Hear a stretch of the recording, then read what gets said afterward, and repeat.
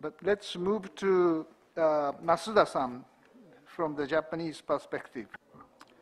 Thank you very much. I just follow on what Olivier Pell said, but I don't follow my text prepared because almost good things have been consumed by this time.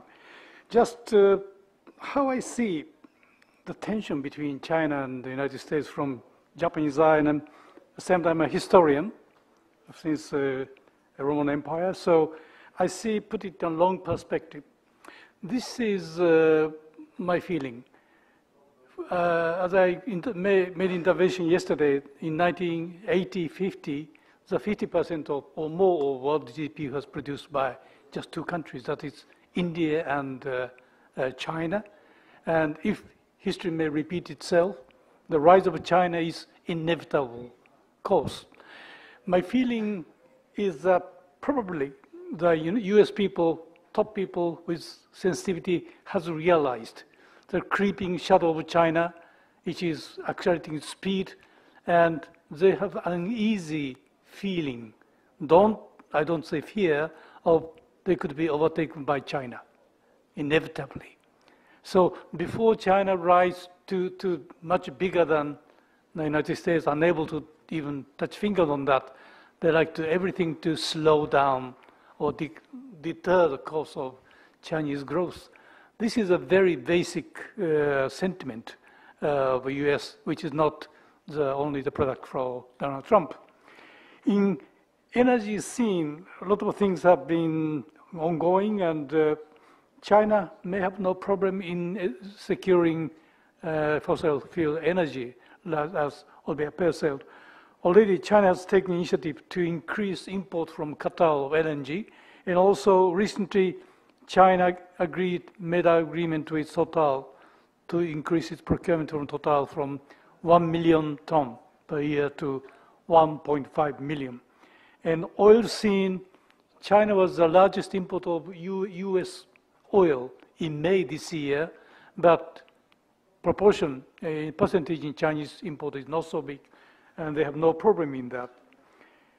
But as for coal, there is a problem. Yes, China is a best student in dealing with coal, at least albeit for the last few years, but what it's doing in the name of One Belt, One Road is China is intensively exporting its coal-fired plants technology to One Belt, One Road countries. There's interesting data. Today, about 130 coal-fired plants are built under the Chinese initiative in those countries, are new coal-fired plants, not necessarily using the state-of-art clean coal technology. And if you look back from 2000 to 2016, China led construction of roughly 240 coal-fired power plants project in those areas as well. So China is making home green and exporting black things abroad. This is what's happening. And but in climate policy perspective, China is consolidating the leading position in both the deployment of renewable energy and establishment of the world's largest carbon market. Instantly, a friend of mine, academic in China, is designing this largest carbon market, which seems to be working well because of the size involved. So China would be the leader in those two areas. And one of the reasons why China is so successful in renewable energy is not just because of government drive to clean the economy. It's coming from, like in the United States, sheer competition among many participants. For example, in clean tech company in China, there was roughly 2,700 in 2005. Now in 2015, 10 years later, the number increased over 50,000. And today that number is bigger. And they are competing very fiercely with each other because of the size of the market again, and support plus government support that naturally led China to be the leader, but in those areas. China has a clear advantage in technological development. Number one, because of firewall around it. Number two, when Western companies come to China, China wants them to bring the state-of-the-art technologies and ask them to reveal all secret and softwares and hardwares they own. So this is one of the reasons why China is so fast in developing batteries. I went to China last year and met several PhDs who are working on batteries, and they are so proud to say, they said, honestly, we're well behind America and Japan and Korea in terms of batteries, but we have a fleet of 300 PhDs only on battery, and in a matter of few years from now, we're going to be the champion in terms of technology, in terms of size of deployment into the market. In terms of electric vehicles, yes, China is a champion. For example, in 2017, there's about global 1 million new EV has been deployed to the market in the world, and more than 50% only in China. And if you talk about global EV stocks, 40% of global stocks are now in China. And in terms of other technologies, China is a champion already artificial intelligence for various reasons. But one of the scary stories, just aside from climate and energy issues, is China is using this for social surveillance using those AI. And they are quietly exporting this technology to some autocratic countries, like some big country in desert. Just a few footnotes on EV. I'm just quite stimulated by discussion we had about solar panel. Yes, solar panel is good. Solar energy is good. Photovoltaic could be champion in coming years. But we are forgetting one side, negative side of deployment of massive amount of solar panels.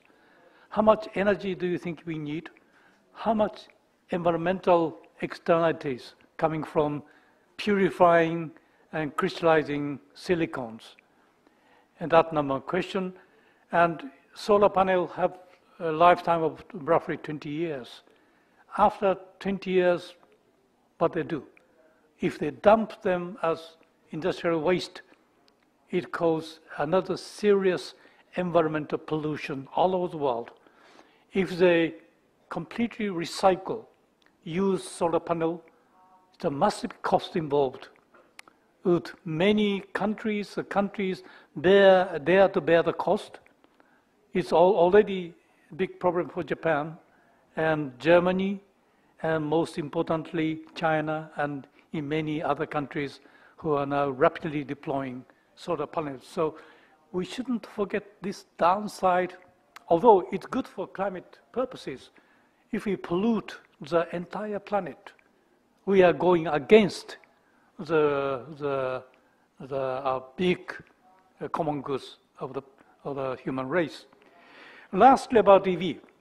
Because my company is supplying critical parts for EV, allow me to say something about EV.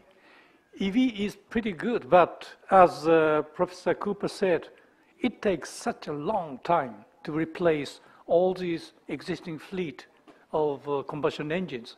But there is a light at the end of the tunnel.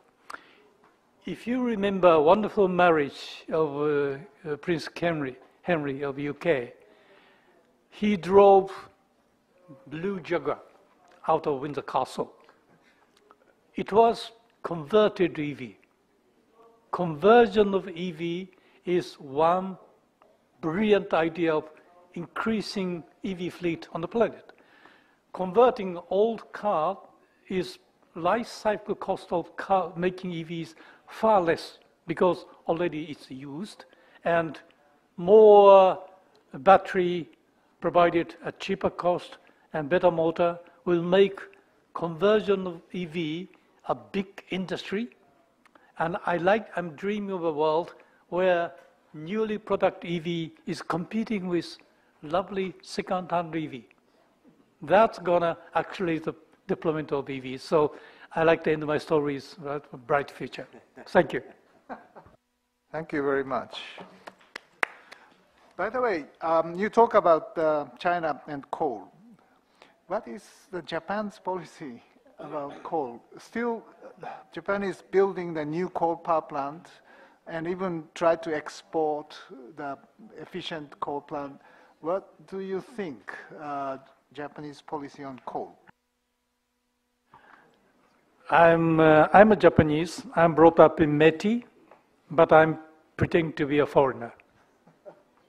And I do not believe the policy held by Japanese utility companies and the government about coal-fired power plant is not something recommended. Japan is still constructing roughly 40 coal-fired power plants, and Japanese banks are very hesitant to stop providing loans to those facilities. So in a way, Japan is 10 years behind than average Western countries in terms of climate change. I don't like to criticize good engineers and having said about clinical technologies, but maybe it's time for Japan to depart from the old legacy of those technologies and maybe should fly high with some lighter technologies. That's my comment. Thank you. Thank you very much. I cannot agree more, and that's the reason why I asked the question to Carlos Ghosn or Toyota or whoever say that these renewable energy 100 companies will probably kick coal power plant out of anywhere. That is probably would happen.